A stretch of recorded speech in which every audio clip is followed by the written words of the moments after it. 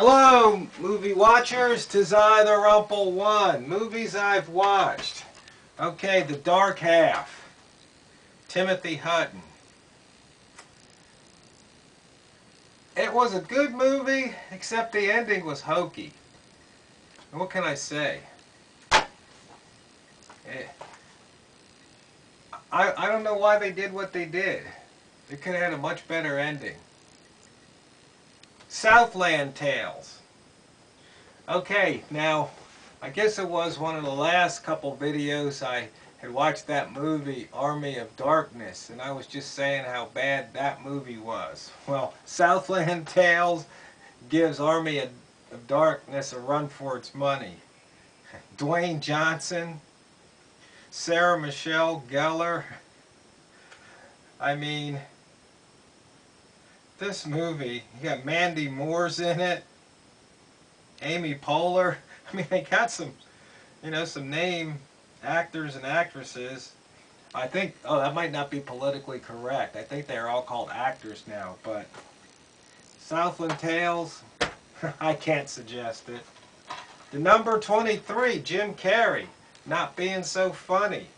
This movie is good. If you like those mystery, suspense movies, definitely a good movie. I recommend it. Hush, with Jessica Lange, Gwyneth Paltrow. You know, I really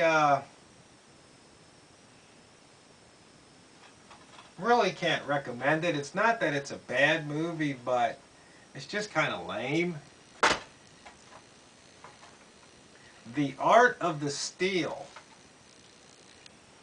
I was just in the A section. In fact, when I picked up Army of Darkness, this was like right next to it, and I thought, that looks good.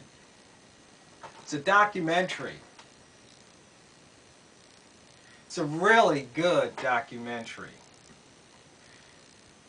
It's about the Barnes Museum, or Barnes Foundation.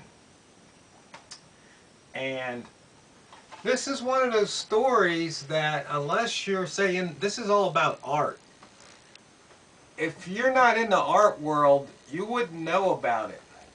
But the reason you should know about it is so you can see just how those people in power, people with money, how some of them act and what they do and what lengths they'll go to do it, and how they'll also use taxpayer dollars to get what they want.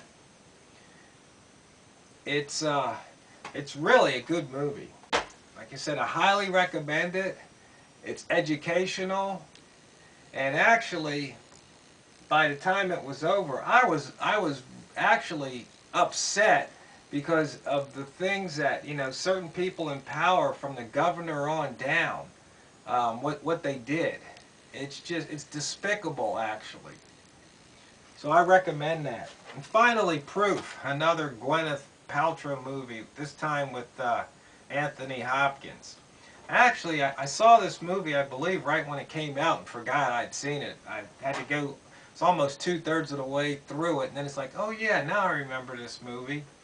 Good movie, much better than that other Gwyneth Paltrow movie. I can recommend it. So that's what I've been watching, and that's the end of the year, and I hope you enjoyed the movies that you got to watch in 2013.